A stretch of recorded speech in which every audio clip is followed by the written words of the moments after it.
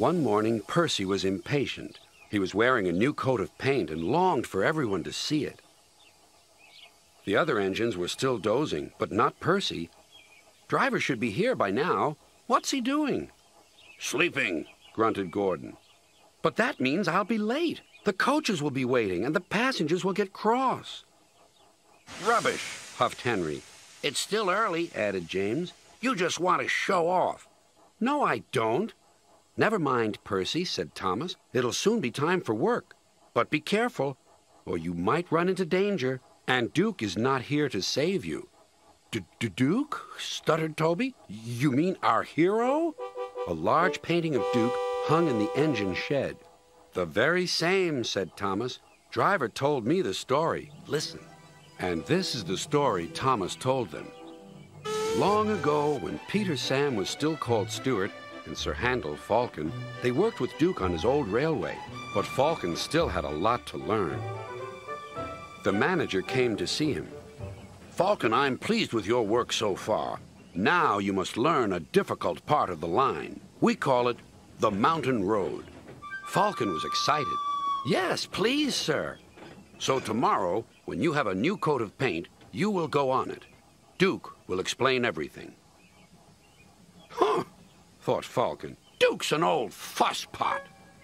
Next day came. Listen, warned Duke, the mountain road is difficult. I'll lead.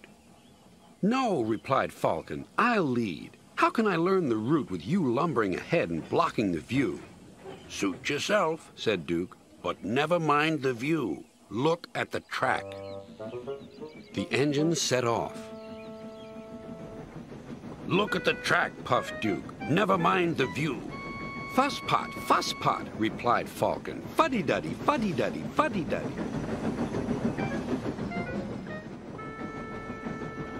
The engine speed grew slower and slower. Don't dawdle, urged Falcon. No hurry, puffed Duke. Soon they approached a tunnel. Falcon didn't like the tunnel. It was curved, and he couldn't see. I want to get out, he sighed. One moment, everything seemed safe. But then, suddenly,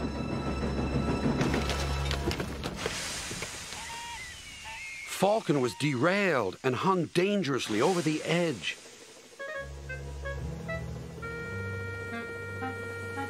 Duke bravely held on with all his strength. Stop shaking, he called. I can't hold you if you shake.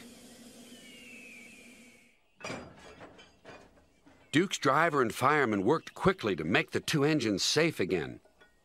Then came more trouble. Water, cried Duke's fireman. Duke needs water, quickly. Luckily, there was a workman's cottage nearby. Soon everyone was passing jugs, buckets, kettles, and saucepans filled with water until Duke's thirst was quenched. All the while, Duke was building more strength. At last, with everyone's help, he was able to pull Falcon back onto the rails.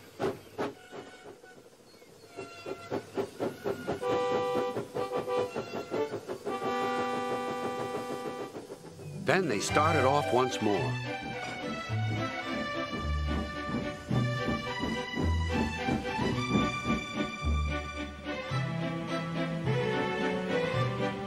The manager was waiting at the top station.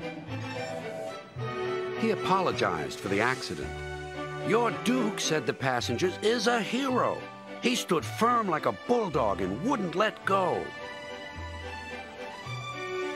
Falcon was grateful too.